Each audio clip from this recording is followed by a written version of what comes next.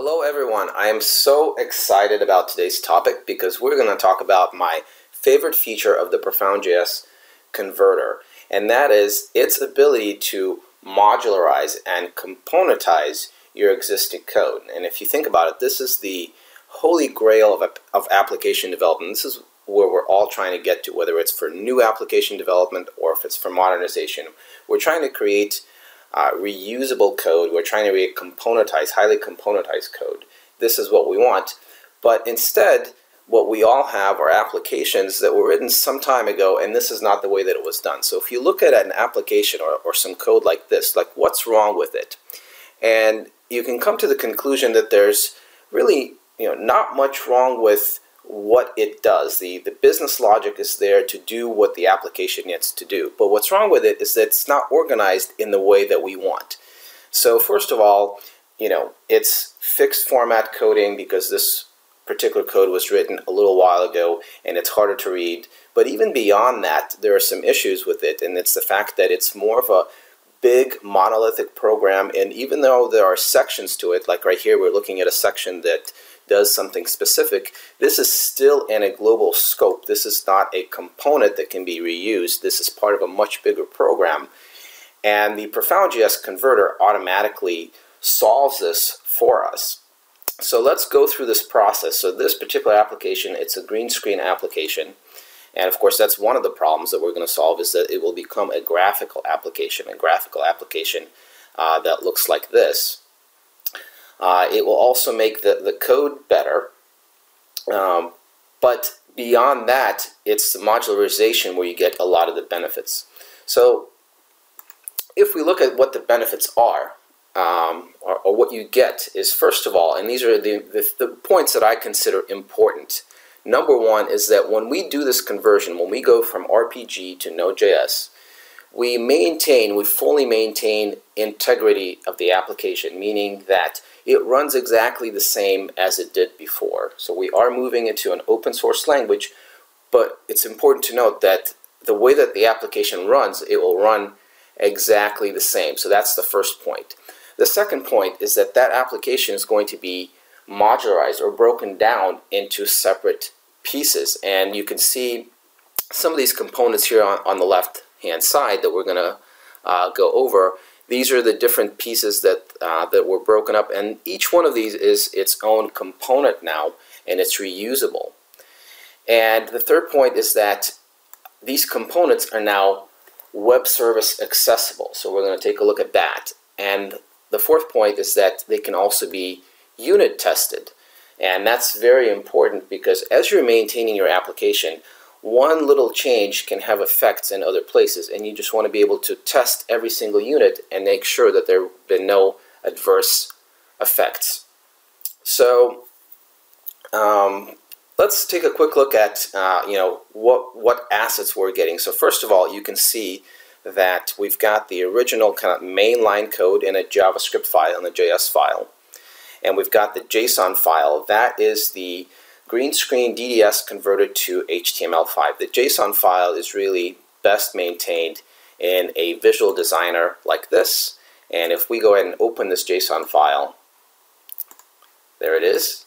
You can see that this is the representation of the screen. It's in graphical format. I can point and click and move things around instead of having to code things by hand. So this is one aspect of what the converter gives you. So let's jump back here and let's look at the JS file. So here's the code that it generates, and the intention here in this video is not to go over the details of what's in the code. So you'll notice that it's different syntax now. It's in fact easier to read. You can have more people that understand JavaScript now are able to maintain and read this code.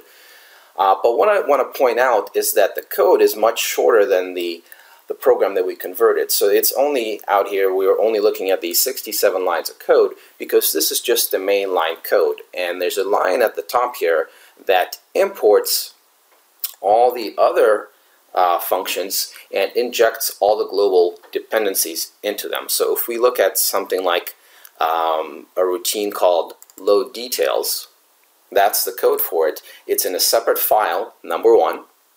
But number two is that it is a function of its own. The function has its own scope. The function is reusable. So what's required to call this function is just that you import it and you provide its global dependencies. So you can see that we've broken up a big monolithic application into these smaller components that do these individual things. So let's take a look at how we can use this application. So one of the assets that the Profound.js Converter generates is a web service template that actually uses this component.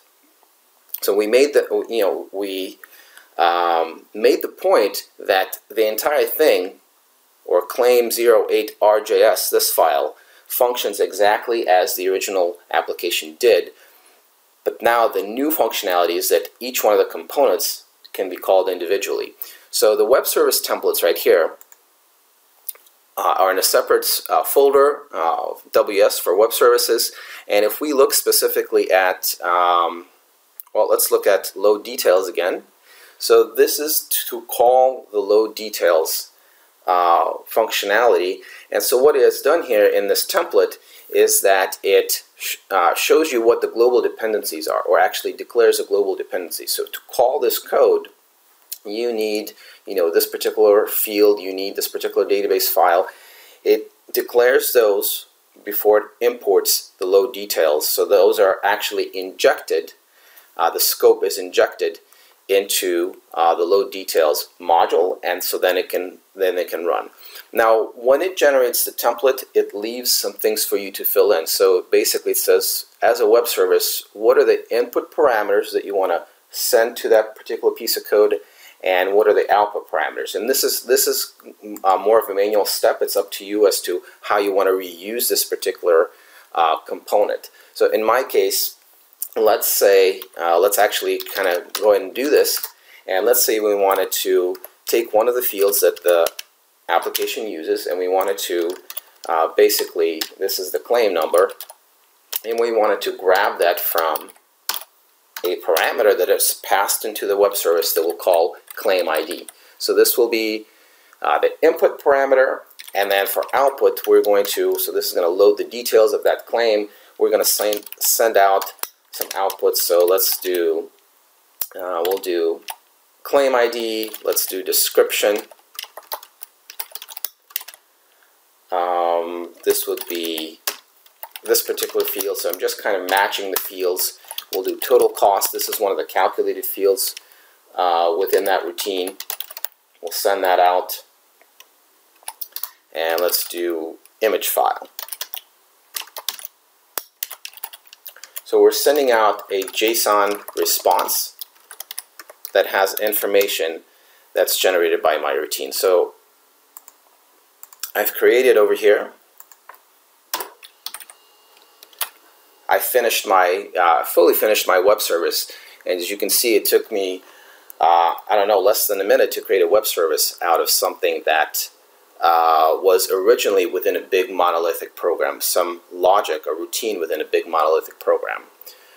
So let's go ahead and test this real quick. So I've got this tool called Postman, which is just a tool to test out web services, and I've already set it up to call out a web service called load details that we have out there, and it's going to send a specific claim ID. So let's see if this works here. Let's go ahead and do a send, and here's the output from that web service.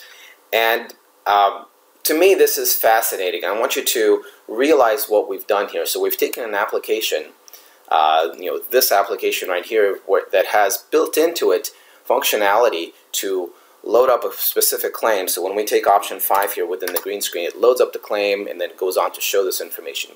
We were able to take that piece of the functionality and componentize it into a web service. And of course, this is now available as a graphical application as well. So the same functionality is available as a graphical application, and we are, we're looking at the same data here. But we can also call this as a web service. And also, please realize that the original RPG code is no longer needed. The original DDS code is no longer needed.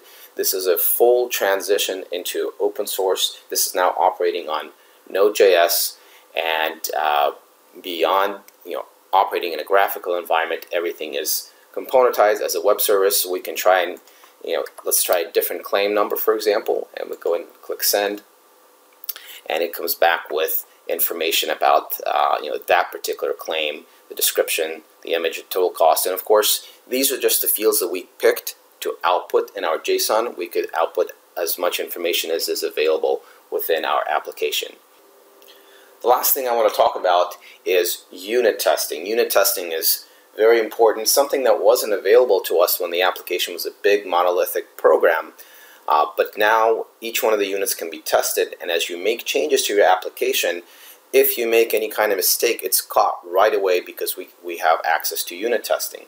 So I'm going to go ahead and show you what I've done here for unit testing.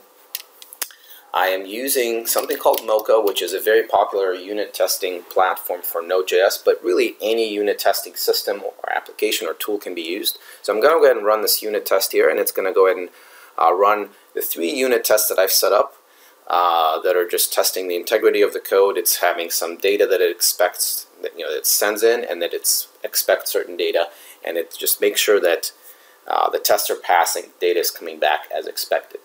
Now here's where this comes into play. If I were to go ahead and make changes to the code, so let's go ahead and let's just say we're making changes to the code, and we maybe made some kind of mistake, an unintended consequence, and for this particular purpose I'm just going to put an extra character into a field. So after having done this, before committing this to production, we would run our unit test, and here's what you would get this time around. So running the same tests, and now let's scroll up, you'll see that the tests actually are failing, and beyond it failing, it shows you some details. It's just basically saying this is what I have, but then this is what I expected. So that's very key, that's very important that you're able to do this. It allows you to be more agile in your approach to maintain your application. So I hope you found this useful and informative. I am very excited about this modularization feature within our Profound.js Converter. I know a lot of IBM companies are super excited about the prospect of automatically modularizing their code, and I hope you're excited about this technology as well.